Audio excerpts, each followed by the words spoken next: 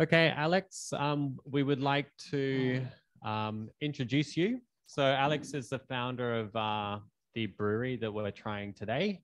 And we're really, really lucky because he's going to give us some intro knowledge about the beer. And then we're going to be super, super lucky because we're going to try it afterwards. You guys have a piece of paper on your table. You're not required to fill it out, but if you do want to fill it out, that's good. You can take your notes. He would love to collect your comments back as well. So if you're interested in doing that, we'll share you the email address because he wants to know particularly about the Hong Kong market and find out your taste preferences as well. So D-Lap and myself will be running around filling up your beers after the inputs. So without further ado, we can put our hands together for Alex.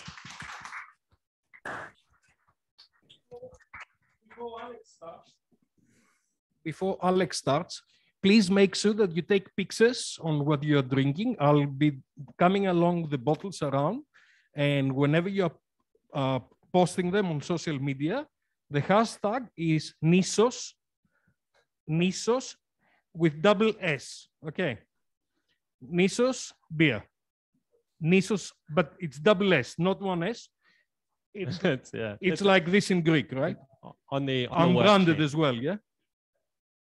Yeah, on the worksheet, I think. It is like that. Yeah. Nissos beer. Okay.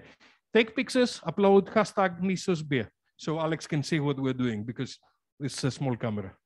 Perfect.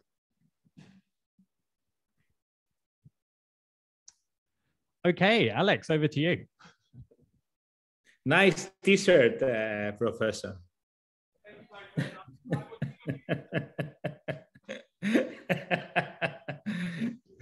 I'm delighted to be around you. Unfortunately, not in the physical world, but virtually. I would have hoped to be there with you, I wish that everybody amongst you has a chance to visit us in Greece and in the island of Tinos, where our brewery is located. I will try to start by saying that I will keep my presentation very short so that we can go to the beer tasting. And since we are here for the beer, primarily, but I think it's a good idea for me to show you and give you a bit of guidance and a direction of where I am this very moment talking to you. So we are like 8,600 kilometers away. That's quite a distance. I tried to ask Google Map to calculate and give me instructions on how to get to Hong Kong, and I think I found the weak spot. It collapsed. It could not give me any. It could not make out any direction. So obviously, Greece is part of the European Union. It's part of Europe. It's actually at the very south of Europe. Let me give you a little bit of, let me come closer to Greece, which is this area, starting from here. Let's do the PowerPoint. Hold on. Yeah, Alex, I think you need to share your screen. All we can see is your beautiful face at the moment. I haven't shared my screen, did I? We can see that Alex saved for the occasion today. Yes, okay, that's a good idea. Let me share my screen then. I thought I had my screen shared. Okay. Would that be better now?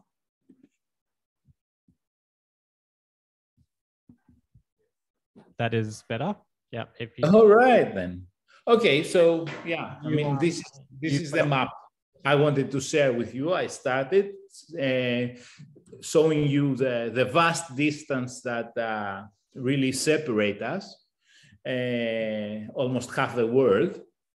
As I said, Greece is part of the European Union, it's part of Europe, and it's at the south part of Europe.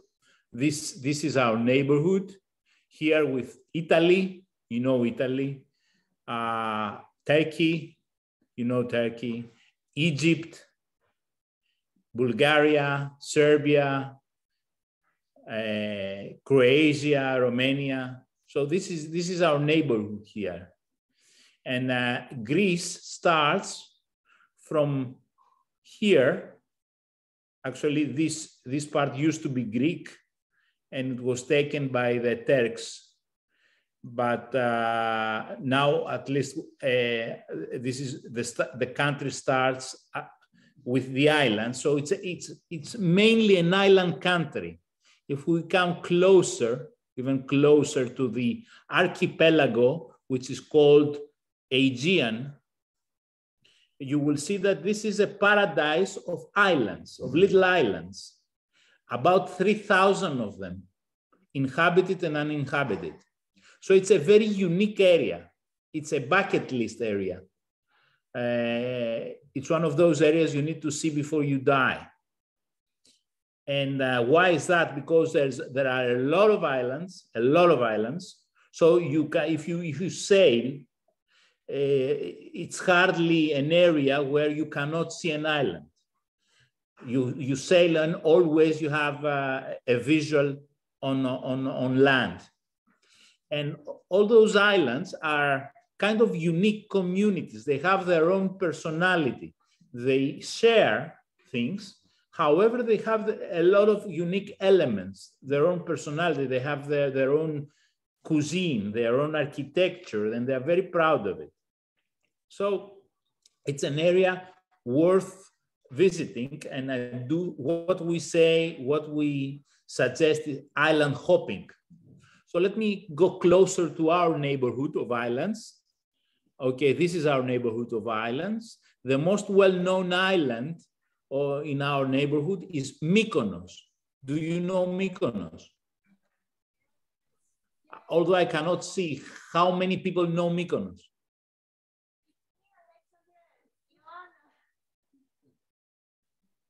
Okay, well. How many people know Mykonos? There's one hand, two hands, all right. 3 hands, 4, 5, 6. All right, okay. So Mykonos is this sort of one of the places to be if you are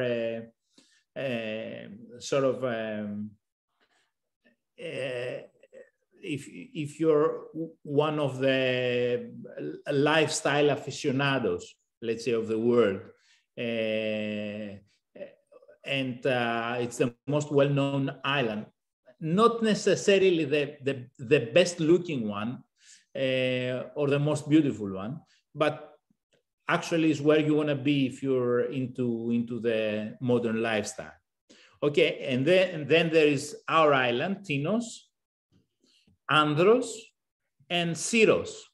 So this cluster of 4 islands, they were very close to each other, but still we are an island. If you see our island, this is it, on your right-hand side, you will see where I'm located at the blue dot at the moment, and where the brewery is located at the red dot. So we are, as I said, an island, and well, since before I start my presentation, I wanted to share a few pictures with you and welcome you to Tinos. And who would welcome you to Tinos? Of course, Professor Buhalis with his t-shirt, his Nissos t-shirt. I mean, this is how it looks like in the area. I mean, you take the boat from Athens, and it's a big boat, and you come to Tinos, to the port of Tinos. It's about 2 to 4 hours, depending on the kind of boat you may use. Big, safe boats, though. And as I said, it's an archipelago of islands. So it's very lively and very photogenic. Okay, and this is kind of the atmosphere that you see. I mean, this unique Aegean architecture, the whitewashed houses. And this is popular, this is people's architecture. No architect has designed those houses. These are people designed houses. And I mean, this neighborhood is really, nobody designed it to be like that. It is accidental that it became like that. So everybody built it something, and you see how all these different buildings came together to create a very beautiful, very unique collective. I mean, we have a lot of beaches. And again, I'm using a few photos sent to me by Professor Buhalis. We have a lot of chapels, a lot of chapels. The island has a lot of chapels. Sandy beaches, blue waters, party girls and boys. I couldn't find the interesting boy photos. Lots of flowers and nature. This unique Icelandic architecture. This is rather new. This is rather contemporary, but still we have a very unique architecture, as you can see. If you want to find more information about this Tinian Aegean architecture, you go into our site and you will find a lot of information. And this is to tell you where we got our corporate colors from. This is what inspired us to get this blue color that we have, our corporate color. This is the largest pilgrimage in Orthodox Church religion and in Christian Orthodox religion. This is the Virgin Mary of Tinos. Okay, it's located in our island. Very, very popular. And as Professor Buhalis said, this is a Parea island. This is what a Parea is. I mean, people sitting together and having a meze, having a little bit of food and a beer and some ouzo and some wine. This is the kind of atmosphere that you see around the island, a Parea kind of atmosphere. And okay, and farewell from Tinos, again, by our protagonist, Dimitris Buhalis. So let me, now after this tour of our island, you can find many more photos of the island in our Instagram and Facebook and site, if you care to see more photos. But I always suggest that you kind of visit us in person and have the chance to be here with us. It's a very interesting area if you decide to come to Greece and to Europe. So let me just give you a little bit of background on Nissos. I will keep it very, very short. Again, if you'd like more information about the brewery and about what we do, you can visit our sites. But in a short story, to keep a long story short, there are 10 things that define Nissos. The first thing is our Cycladic origin and the fact that we are brewed in Tinos Island. This is basically the idea behind the genesis of Nissos, behind the creation of Nissos. So the idea was to create a very big, in terms of reputation and quality, beer in a small island. So the idea was pretty much a contradiction in itself. Okay, create something very world-class, something very, very big in quality in a small island. And the second is the craft and artisanal element, DNA, that Nissos has. Nissos is not an industrial brewery. It's a world-class craft artisanal brewery.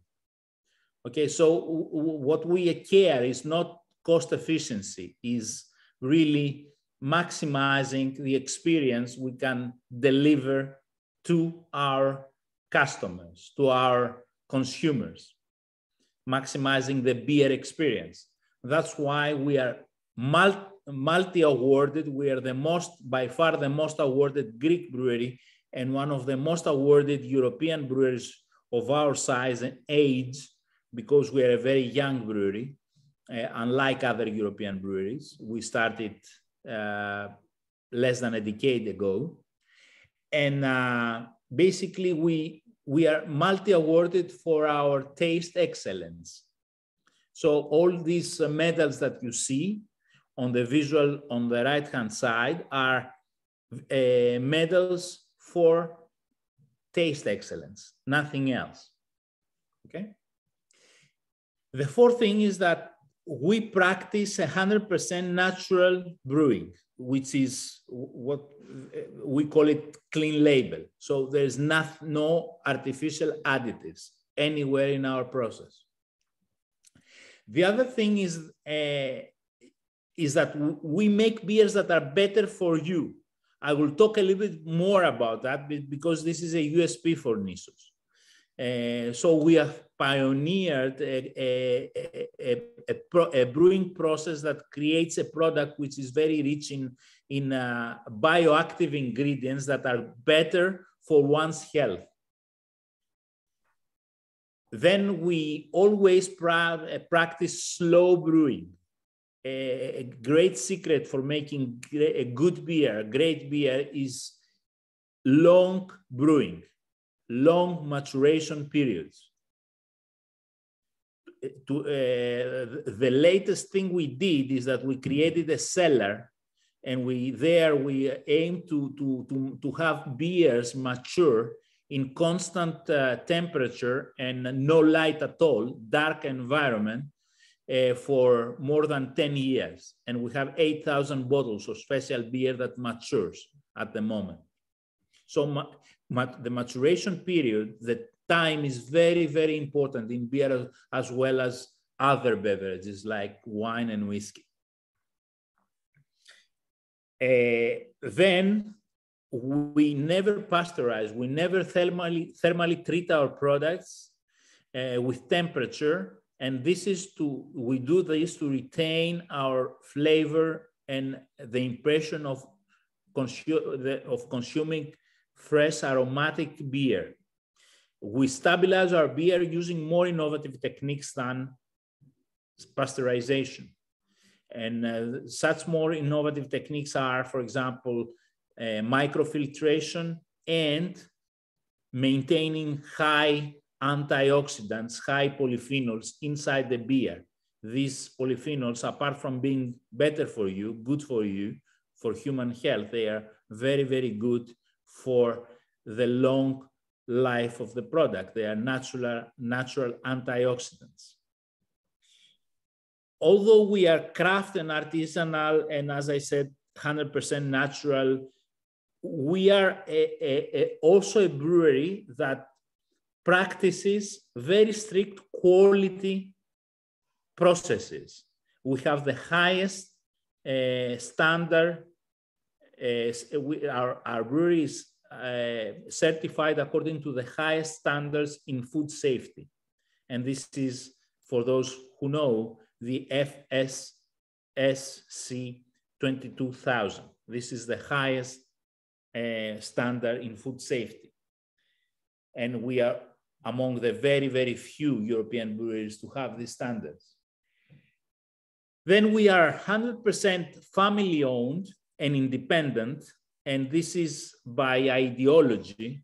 And we believe in human-led entrepreneurship, the kind of entrepreneurship that works around human, does not dominate, does not buy out, sort of initiates collaborations, initiates a value chain around it for the benefit of the people, the communities, the environment. So we are kind of very, very passionate about responsibility, and responsibility towards all the stakeholders, our people, our customers, our community, the environment. And we try to practice all the good practices in order for us to be delivering value to all these stakeholders. Last but not least, our name is what else? It means island in Greek. So Nissos is what is island, means island in Greek. I promised to talk a little bit about and this is the last thing I will tell you about us before we go to the tasting. About the bioactive ingredients in Nissos beer. Okay, this is really important. Lots of breweries and lots of brewers have been talking about it and have been saying that beer is good for you, and one bottle of beer every night is beneficial to your health. There is a historical campaign by an Irish brewery called Guinness, very well-known one, belongs to a multinational Diageo. One of their historic campaign was that Guinness is good for you. What we did, and we are the first ones to do that, is that we had this certified. So we used the standard, and we asked the people, the scientists that do this certification based on a standard to measure, rate, and certify our beers. And by that, what we gain is that we can have a very factual proof that Nissos is higher in quality as a food product, as a beverage for human health. And also we know how Nissos beer relates with other food products. So we know, for example, that Nissos beer has as many antioxidants as red wine. So what really this is that what this certification is all about. Again, if you need more information, go to our site and you can find more, is that our beers were taken and their composition was tested against human cells, and particularly its ability to neutralize a multitude of synthetic and natural free radicals. So the objective was to test the ability of the composition of the beer composition to help human organism cope with different difficulties all of us are experiencing because of our modern lifestyle. Okay, for example, could our composition help human body protect important biomolecules such as lipids from oxidative damage? Could they help our body cope with cardiovascular diseases and neurological disorders? There are protocols that food compositions are tested against all that. And this is one of the key areas that R&D, food R&D is developing nowadays around the world. So people are looking, and industry is looking for food products and beverage products that are doing beyond giving you great taste and proteins and nutritional value. We are looking for products that can do that and give you also some more health benefits. So there is a lot of talk with antioxidants and polyphenols and different other nutrients, micronutrients that we can find in foods, and how these become medicine, preventive medicine for the human body. So we have proof that our beers are delivering just that. They're delivering beyond great taste and beyond nutritional values. They deliver health value to human body based on primarily on their antioxidants, their content of polyphenols. I will tell you that, for example, our red beer, Apocalypse, the one that we will try before last, maximized the score. So it could not go further than that. It got 20 on 20. 7 before, the last beer that we will try, got 19 out of 20. Tholi got, again, 19 out of 20. The organic beer that we will try got 17 out of 20. And the Nissos Pilsner got 16 out of 20.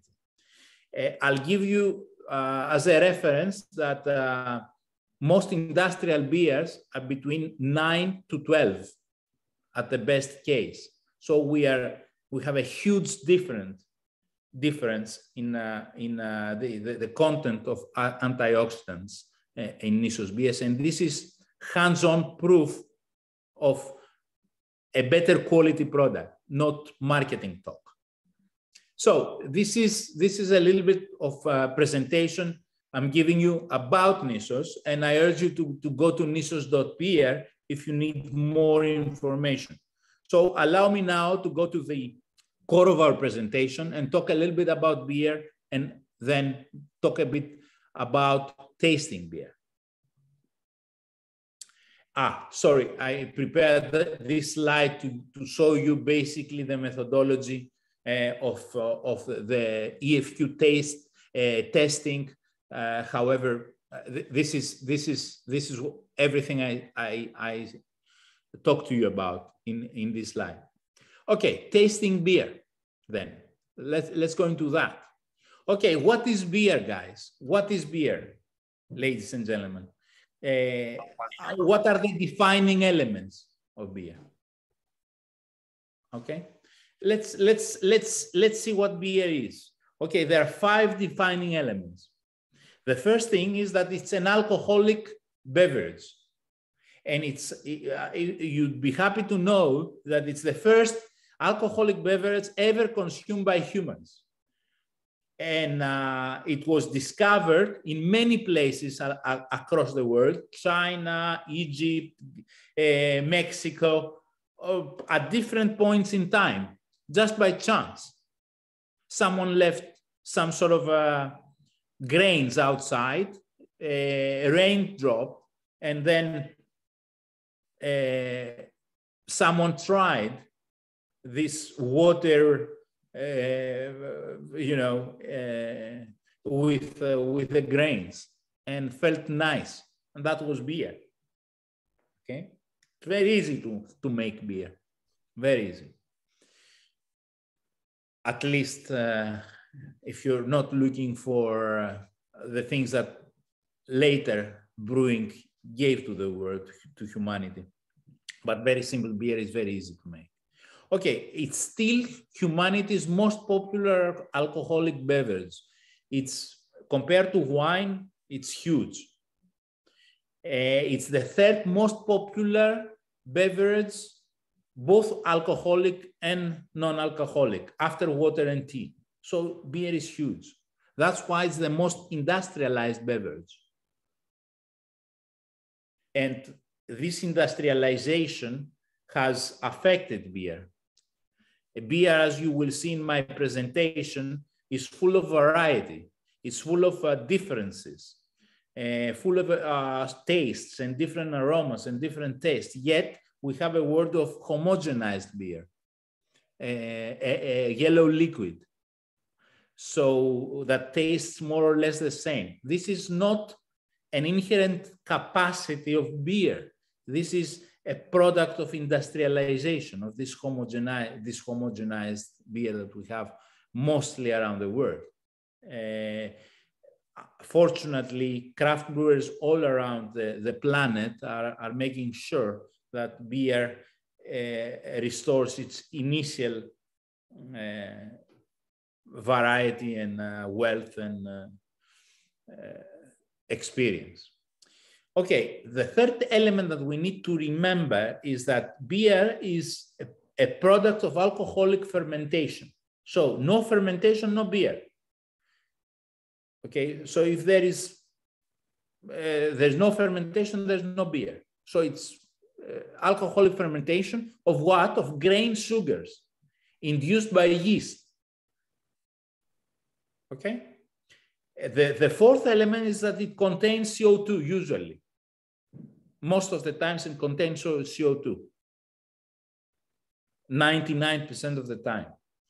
And the fifth element is that it's flavored by hops. Hops is a flower. I will be talking about hops later.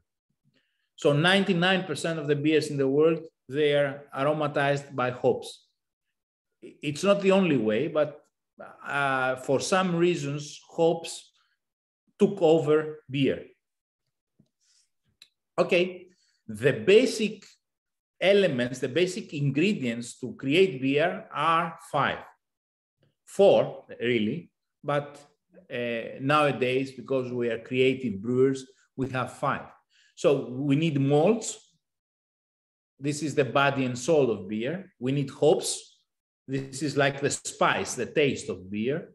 We need obviously water.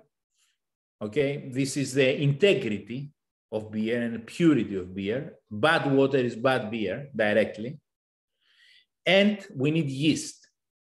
I will be talking about yeast. And then nowadays, not nowadays, I mean, creative breweries, since the 15th century, they've been using other ingredients to differentiate their product and create more different flavor experiences. Sugar, spices, and modern brewers, like the mega brewers, they are concerned about cost. So they live and breathe cost and how to minimize cost. And they have found millions of ways to drop costs and replace grains with other cheaper ingredients. For example, potato or other cheaper ingredients. Okay, so we have those as well. Basically, quality beer, however, is made out of grain and especially barley and wheat. And this is the top league of beer: malted barley and wheat. Okay, so what is malt? Malt is basically some grain, okay, that is processed so that we brewers can take it in our mass tank and mass it. And what we do in massing, we break sugars, we break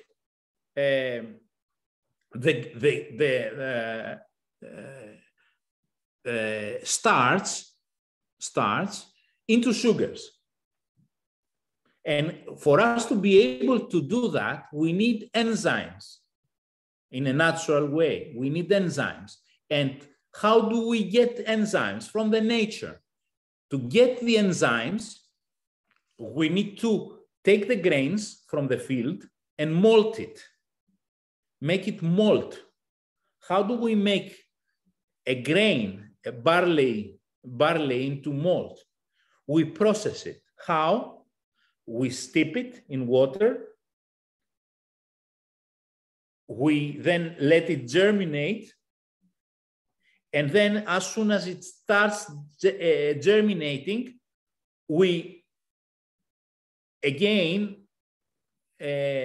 warm it up with warm air. It's a process of kilning. And then we clean it, and this is, at the end of the process, this barley becomes malt. So when does barley become malt? As soon as it starts germinating. And what have we done? We have cheated, we have lied to the barley kernel, and we have made made the kernel think that it would it needs to grow somehow. It needs to grow and produce a new plant. This is what we want, because if we achieve to do that, then naturally inside the kernel, enzymes can be developed. And those enzymes are very important for us to be able to break the starch into sugar. If we just take barley out of the field and we do not do the malting process, then we will not be able to have sugars. And if we have no sugars, we won't be able to have alcoholic fermentation. And if we cannot have alcoholic fermentation, we cannot have beer. So the process of malting is very, very important. So malt is a processed product, a processed grain. It's not a grain by itself. Malt does not grow on fields. Barley grows, or wheat or whatever, and then we take it, we go and we malt it and create malt. There are many kinds of malts, many colors of malts. The way to color our beer, good quality beer, like Nissos, is adding different color of malts and different processed malts. This is the good way to do dark beer or red beer. The easy way is use caramel color, like the industrial brewers do. But we use, this is our color palette, the different malts we can create. Now, water. Water is very important. It's 90% of the beer. Back in the old ages, not before the 19th century, brewers were dependent on their water so much that it would define the kind of beers they produce. So I wouldn't be able, as a brewer, to produce the beer of my dreams. I would be able to produce the beer the water of my territory dictates. This is not true in the present days, because we discover filtration, water filtration.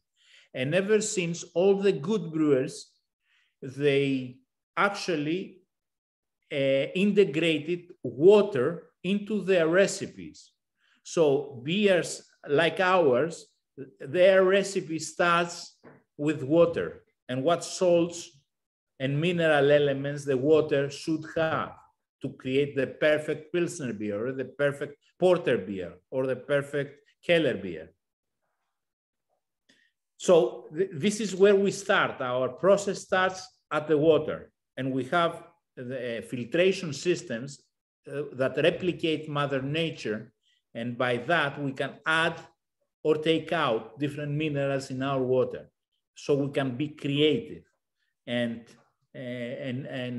make different beers. Now, yeast. This is very important. We're not the brewers. Let me tell you, yeast is the brewer.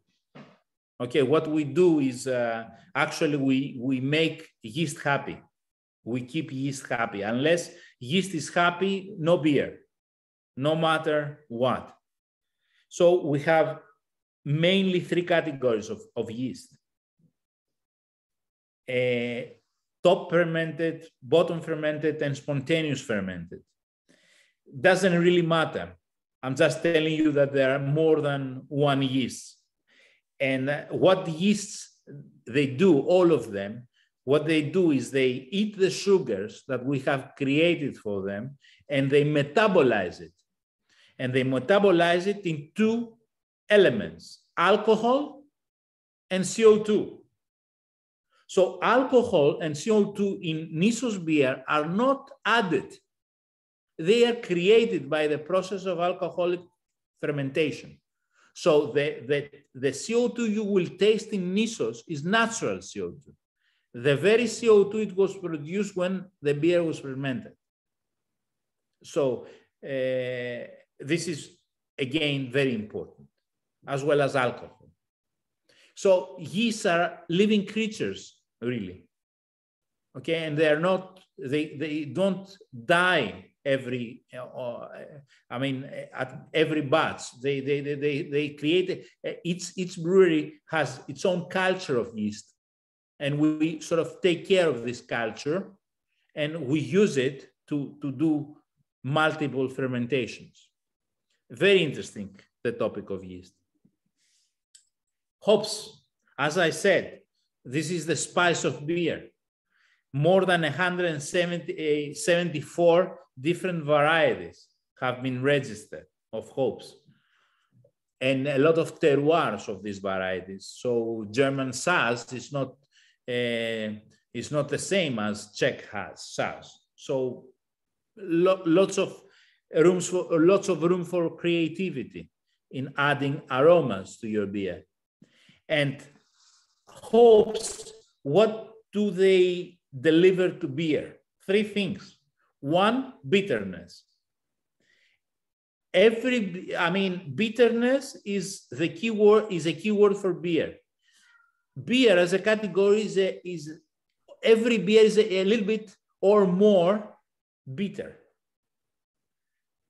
But this is, if you don't like bitterness, you don't like beer.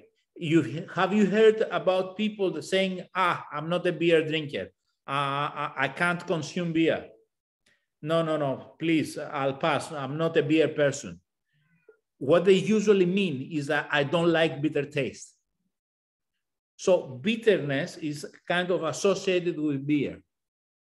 And those who love beer, they love bitter taste. Not very bitter, maybe mildly bitter.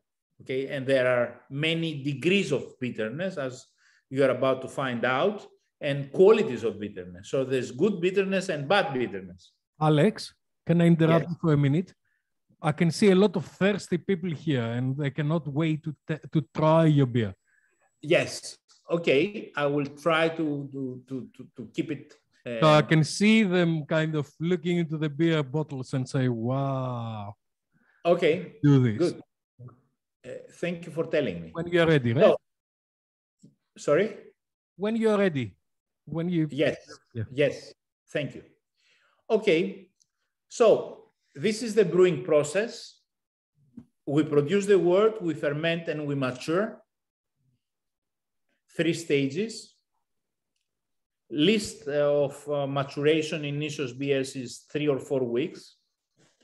These are the kind of beers, the families of beers existing around the world. Not just one beer, but many beers. At least 2 main categories, 79 styles registered and 14 families. And now let me just introduce the beer tasting, which is the last part of my presentation. And this is how we kind of develop beer perception. We have some organoleptic factors, but not only, we have also some cognitive factors. So the history, the provenance, the price, the identity, the experience of beers do affect our tasting. And of course, we have the organoleptic factors, which are the factors that we will be analyzing today. This is how the organoleptic process develops. So we first look, we then smell, we then taste, and then we think. These are four steps for trying beer. And this is stage by stage. So what would you do? And if you can start serving the first beer, please. The first beer, which will be, we go from light to heavy. And this is all day, Nissos all day lager. It's an organic beer, gluten-free, organic, gluten-free, 4.5% alcohol. Okay, and it's a perfect beer for the seaside, for all day, as its name suggests. So what we do, how we start, is basically what we do is we optically examine the beer, we see the beer, we watch the beer, we try to see the color, its transparency, the head, the CO2, then we smell it, okay? Then we swirl it, then we smell it again, then we drink. So drinking is number 5, step number 5. And then we try to detect the retronasal experience of the beer. So what we do is we actually hold our breath and release air through our nose. And then we have more flavors and more aromas coming out of that action. Okay. Stage 2, we just drive the glass under our nose. Stage 4, we really put our nose inside the glass. So one thing is to see if there are aromas that are really coming out of the beer. Not all beers have those aromas, okay, and strong aromas. And then when we swirl it and we smell it from the close inside the glass, then we get another round of aromas, really. There's no good and bad beer, by the way. There are beers, different beers for different occasions. A very aromatic beer you will not enjoy, for example, in a sandy beach in Tinos Island early afternoon. No, you will enjoy it nighttime. Okay, so no good and bad beer. So each color, each beer has its own color, and this is stratified. Alex? Okay, we have categories. Hi, Alex. Yes? We've poured all number 1. So everybody Okay. inside the room has the first beer. Oh, excellent. Feel free to, whenever you're ready, to explain the tastes of those. All right, I will go into the taste. I will just tell you that human taste is only, we have 5 human tastes, 4 really, plus umami. Nobody knows what umami is, but it's some sort of a magic taste that makes it better. So it's either sweet or salty or sour or bitter. These are the 4 tastes we can recognize. That's it, guys. Okay? Sweet, salty, sour, bitter. The umami, which is, okay? And then there are some new tastes, for example, fatty, spicy, metallic, carbohydrate, and starch. But basically, the 4 human tastes are sweet, salty, sour, bitter. All of the other elements that we find in gastronomy, and we say, for example, there are dry herbs, or the beer has citrus or tropical fruits inside, or it's grainy, or it's roasted, or caramel. all these things are aromas. They are not tastes. They are sensations that we experience with our nose, really, not with our mouth. Okay, so be careful. It's taste and aroma. There is the total of it is what we call flavor. Okay, so as I said, you need to assess each beer. I'll keep it very simple. If it's sour, if it's bitter, if it's salty, if it's sweet, and then you try to understand the aromas. For example, these are the categories, as you can see: spicy or phenolic, earthly, herbal, floral, fruity, sugary, malty. Okay, these are the aromas that you should be able to detect. Okay, and then let's try all the organic.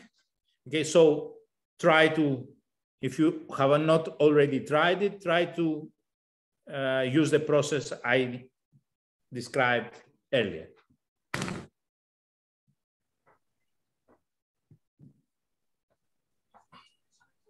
So everybody is trying number one, which is the organic beer. So the first one. We're also going to walk around and pour number two at the same time. So just so you know, we're tasting. Okay.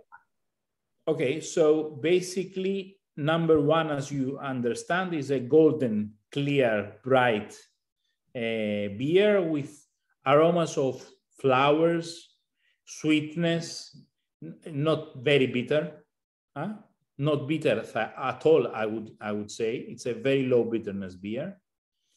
A beer that it's clear, bright flowers, fruits, this kind of beer, very easy drinking, very easy going. The interesting thing about this beer is fully organic, and it's also gluten-free.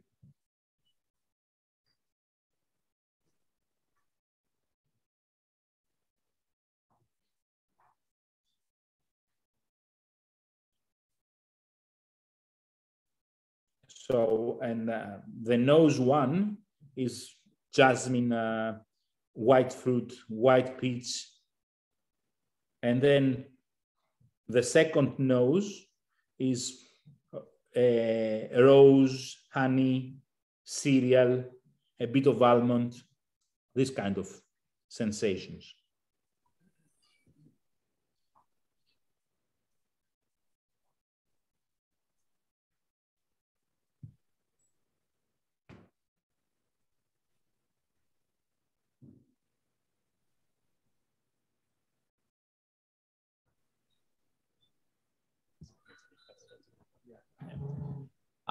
Just around the room, is there anybody who'd like to ask any questions about the first beer? If you would, you can raise your hand and we'll take the microphones over. The first, I think we've talked about the first one. You've poured one and two. So any questions about the first one? Yep. Hello, Alex. Hello. This is Robert. Hello, Robert. Thank you so much. And please forgive us for our impatience. You know, when we facing the alcohol and the acknowledgement. Robert, can you do me a favor and look at this camera? Okay, over there. Yeah. Thank you so much for your presentation. I think it's really, really good, very professional and full of passions with alcohol. You know, when we're facing this, I mean, the alcohol and the acknowledgement, you know the result. Everybody cannot wait anymore. Thank you so much. And don't be sad. That means your alcohol is excellent. Yeah, we would like to say something more later. Thank you so much first. Thank you. Thank you very much, Robert.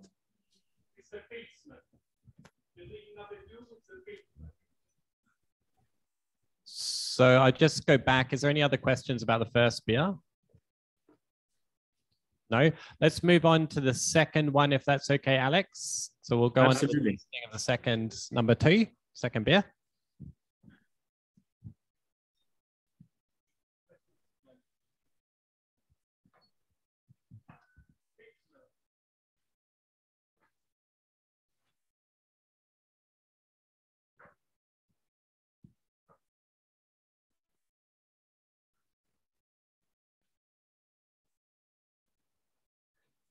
Okay, same process,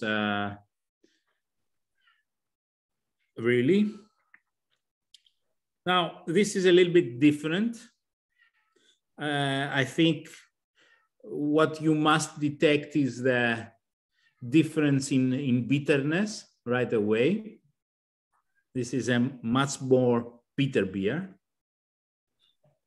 It's around 10 points more bitter than the previous one you tried. And it's a bit stronger. So you get a strong cereal flavor. You get some herbal bitterness. You can feel the hops. This is also a beer that's with different texture, mouthfeel. It's a more full-bodied beer.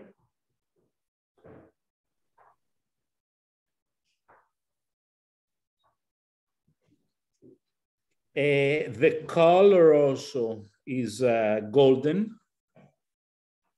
So we have some tones darker. And I don't know how the beer was poured, but the foam is denser. It's white. It's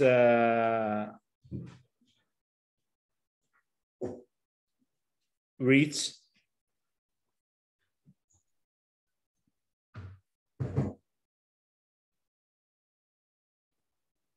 Okay, so the aftertaste of this beer is a bit bitter and drier, and it stays with your mouth. Hopefully, if you like bitter beers, you like that. These beers are very, very good to pair with food because their bitterness cuts through the taste of food and oils and cleans your palate, prepares you for the next bite. So let's pour beer number 3. Okay, so moving on to number 3.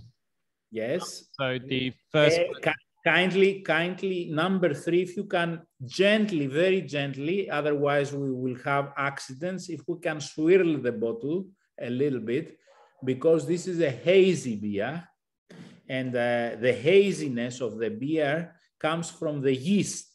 So yeast, which is suspended inside the beer tank, is driven all the way to the bottling line, and it becomes part of your beer. It comes to your house, it comes to your bottle. So you need, gravity would push this yeast at the bottom, so you need to swirl it. I am very sorry, but I forgot to say that we are a pet-friendly household here, so our pet have a voice, so maybe you hear a little bit of barking. Forgive us for that. So this is the first hazy beer that we are trying. And as I said, this hazy element comes from the yeast. So it's a beer which is very, very nutritionally beneficial, especially for the ladies, and also very, very high in antioxidants, 19 out of 20, very, very high. And this is, again, a golden beer. It's not that clear because it's hazy, and the aromas are a bit stronger. They are aromas of flowers and fruits. There is a bit of sweetness, more sweetness of the cereals. So it's a bit of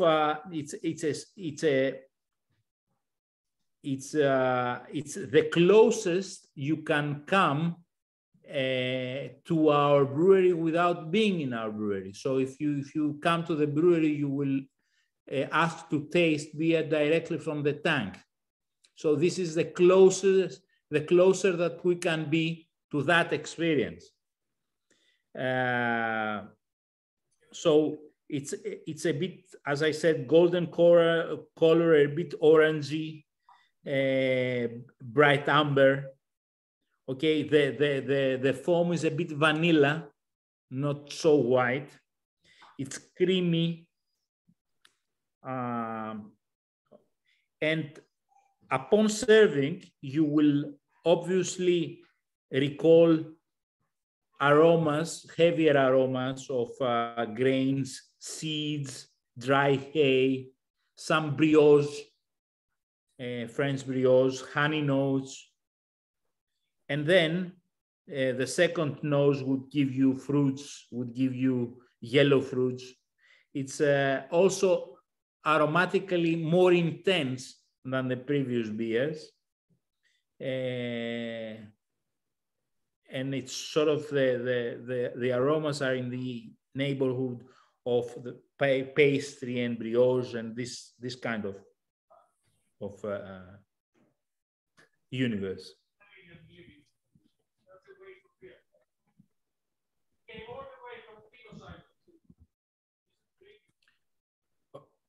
Okay, and then if we can go, I don't know. I mean, if we're done with the third beer, I don't know. I cannot assess the pace of serving and tasting and things. You should be taking the time to clean your palate between the beers with some water or some crackers.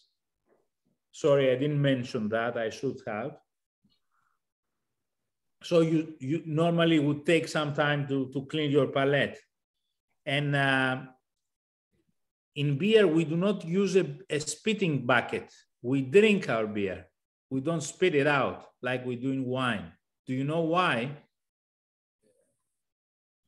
Why? The reason is because one of the things that we need to assess in beer and assess it very well, I mean, experts would analyze it, is the quality of bitterness, the level and the quality of bitterness.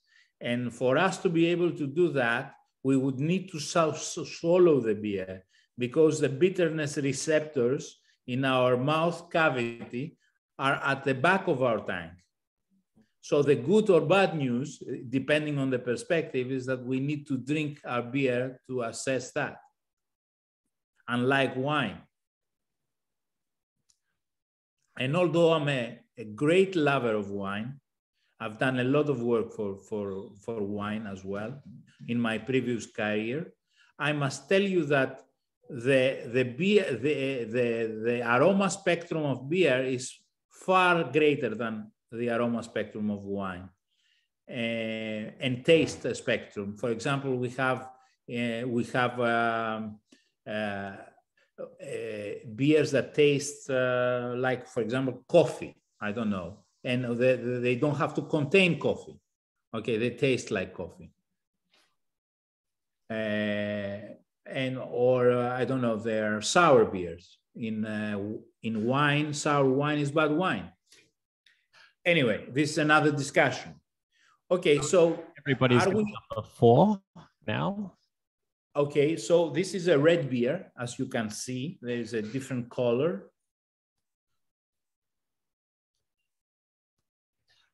And can we ask, is this darker color coming from more kiln time? So you're roasting your grain? Exactly. So the magic word is roasting the barley. And this is, as I said, how good beer delivers color by roasting malts. Roasted malts. There are a number of processes. I don't want to go into details, but this is how we deliver color using malt. Okay, so this is a red beer. It's an Abbey style, old European style of the 16th century.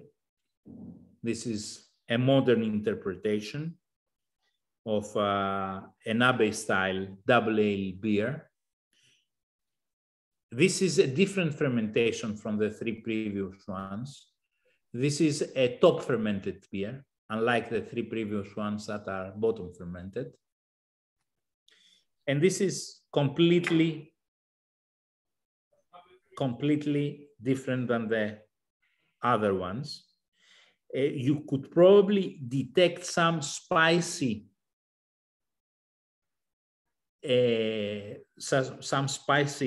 elements, aromas, and these are beyond barley and hops.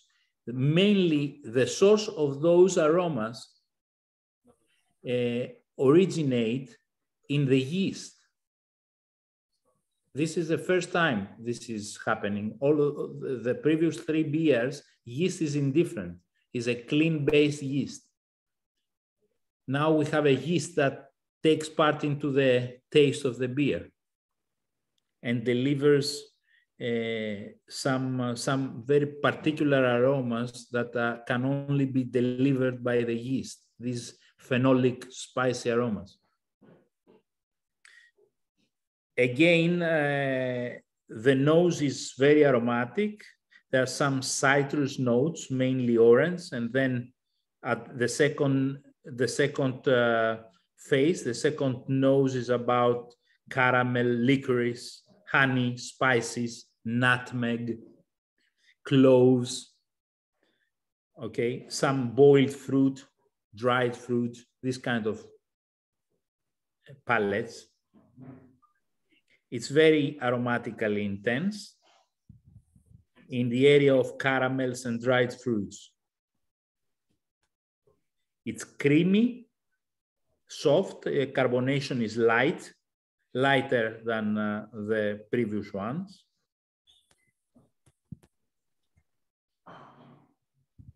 Okay. So a different experience.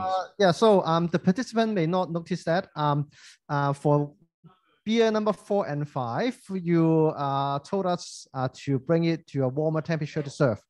Why is that? Exactly, because usually we drink beer, chill, and put it in the fridge. Yes. But yeah, I believe number 4 tastes really good. So can you explain more on the temperature, serving temperature? Yes, serving temperature is very important in beer, and if we want to do a sophisticated tasting, we need to control temperature very closely. However, beer styles can be enjoyed at different temperatures. Beers like aromatic beers, I'll give you a rule of thumb, which is a generalization. Beers that are very aromatic are usually not drunk cold. Generally, the best temperature to enjoy a lager beer or a Pilsner beer is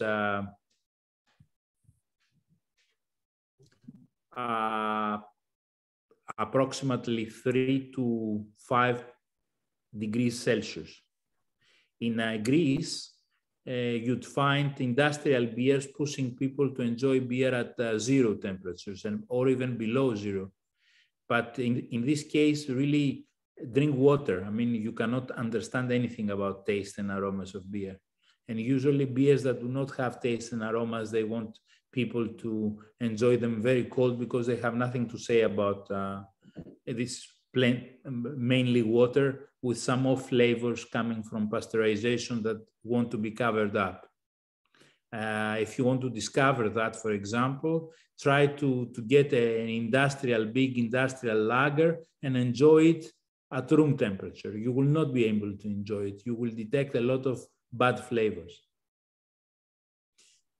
Okay, so basically beers that are aromatic, we enjoy at room temperature. So beers like Apocalypse, before IPAs, different special beers like stouts, porters, we enjoy at room temperature and try to enjoy them as we enjoy red wine. So basically why we drink them is not to cheer up, is to enjoy the taste, to enjoy the aromas, to try to detect aromas and tastes.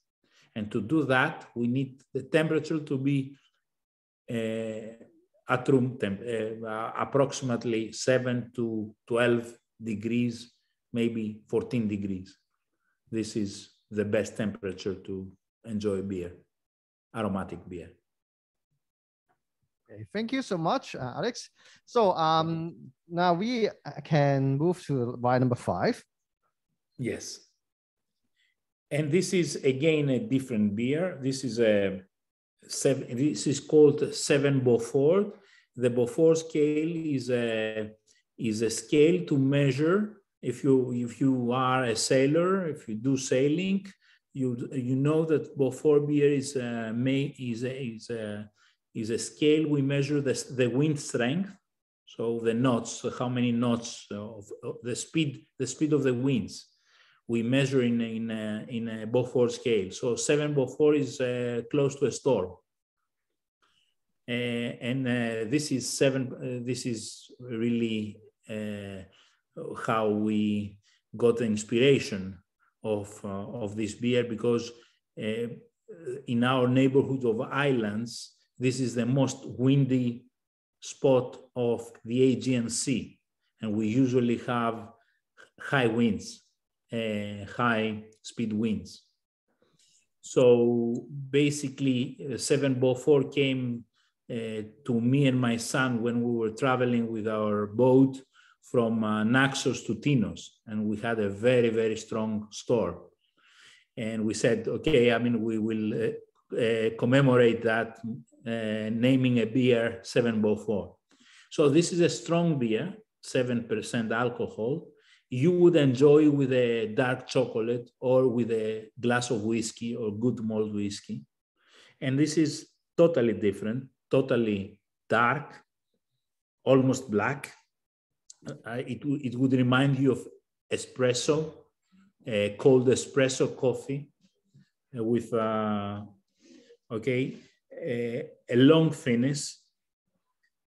And then you would have a nose of dark coffee, dark chocolate, dark fruit, and wood, earthly kind of aromas. So this is dark chocolate, earthly kind of beer. It does not contain chocolate, okay? It contains is, and the chocolate sensation comes from the barley, again, roasting and caramelization of the malts. No added chocolate inside. Okay, so, and this is a beer, obviously, you wouldn't enjoy at 12 o'clock at a swimming pool, okay? You would enjoy it at home in the evening or in a bar, with a bar, as I said, or after dinner, if you want to close your dinner with a bit of bitter dessert. Or you would enjoy it with some heavily roasted meat, a steak burnt outside. So this kind of experience.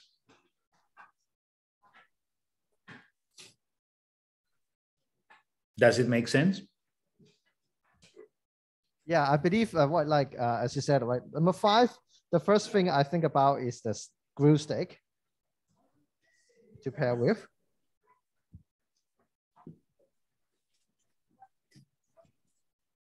Grilled steak, yeah. So Alex, we might pass it over to questions from people in the room. So any of the beers that you guys have tried, if you'd like to ask questions about any of the processes, maybe you can put your hand up and we'll pass you a microphone. Very good. Maybe while we wait for people to think about their questions, can you help us just clarify the difference between lager, beer, and ale as well?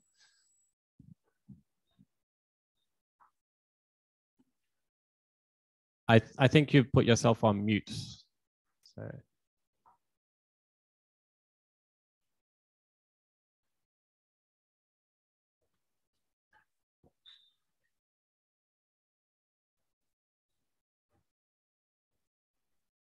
Yes. Yeah,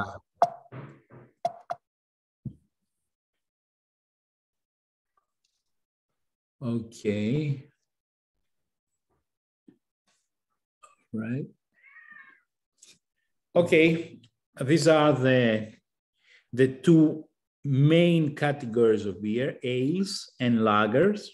So as I said, basically ales are top fermented beers and lagers are bottom fermented beers. There's no better category. All of these categories contain very good beers and very bad beers. Usually, I mean, ales are beers that are mostly, let's say, a product of the British American brewing tradition. And lagers are beers that are more European, more North European, of a more North European tradition. Let me tell you that before some time, 17th century, all beers were ale beers. So ales were the only beers we had. So it would be ales, hazy ales, and usually not very pale, but red to dark. This was the majority of beers, unlike today. Now, the invention of lagers was a disruption in the beer world. It was a disruption because someone managed to produce a pale color beer, which is transparent and a bit and more drinkable than ale. And that was the beginning of lager, the lager period. Lager requires two things. One, soft water, which in Europe at least, it's not, in Europe we have hard waters. This is the general rule. Soft water is not very frequently a present of nature. In Greece, we have some soft waters. And then what else do we require? We require temperature control. So unless we can control our temperature, we cannot brew lagers. Lagers are very, very difficult and demanding to brew. So home brewers, they would do 90% ales. Why? Because in my home, in my room, I cannot control accurately the temperature. So I need something that I can create at room temperature. So I cannot do a lager fermentation. Lager fermentation takes a lot of technology to do. And basically temperature control. We are, as a craft brewery, when we started especially, we were heretic. We are one of the very, very few to start doing lagers and not IPAs. People would think that we are crazy, but we said we want to basically do craft lagers. We want to, this is a lager world, so we want to if we want to make an impact, so we need to make lager better. And this is the most difficult beer to brew because you cannot hide your mistakes into the aromas of the strong aromas of hops, which if you add a lot of hops, nobody will understand anything. In lager, this is not the idea. So lagers in the way they are more creative. It's a more creative category. Why? Because you have a lot more space, a clean base upon which you can build as a brewer and create an experience. Ales are usually not very clean because of the yeast.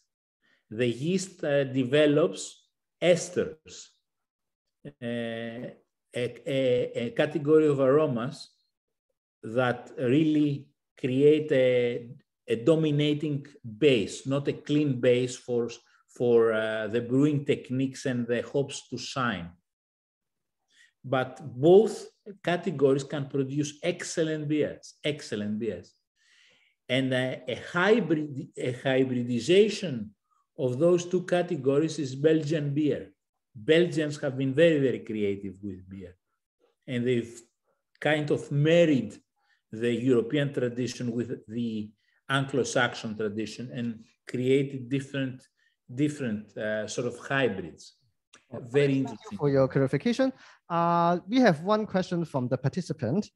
For wine number 3, on the tasting note, we have the word Keller, K-E-L-L-E-R. What does it mean? Okay, Keller, very good question. This is the category of beer. It's a category of beer. What it means is it means cellar. So this beer is probably 18th century beer style, European beer style, and it means cellar. So it's nowadays is what it usually says about the brewery is that the brewery is making an effort to give you a cellar experience, an experience of visiting their brewery. So cellar beers are the word Keller means cellar. We might just quickly, is there any other questions from you guys here? Anything you'd like to ask? No, if not, then. Yeah, so thank you, Alex, for your time today, showing us the beauty of Tintos Island and uniqueness of your Nissos beer. And also we have, I believe, most of us, should be all of us, have a wonderful wine tasting journey for this 1.5 hours. So thank you very much again, Alex. Quickly, one question. Quickly, one question. Yeah, sorry. Where can we find these beers in Hong Kong? Well, Levant, you can order online from the Levant online marketplace. Yeah, I can tell you more details. It was a pleasure for me to be part of your great group, and thank you for your professionalism and the quality of this tasting of the organization. Thank you all. Thank you, Professor Buhalis. Thank you, everybody. This is my mail. You can see my mail. I'll be very, very happy to receive any notes you might have taken and any feedback on our beers, as well as receive questions or requests for me to help you plan your visit to Tinos Island and Cyclades and Greece. Thank you very, very much. Yeah, thank you very much. Definitely, we crave to go to visit Tintos Island. So thank you very much. Have a wonderful day. Thank you. See you. Thank you. Bye-bye. Bye-bye. Anybody who wants to find the beer, we'll just write it up on the whiteboard over here. If you want more as well, I'm sure you can help yourselves. Okay, cheers. Thank you. Thank you, Alex. Bye-bye.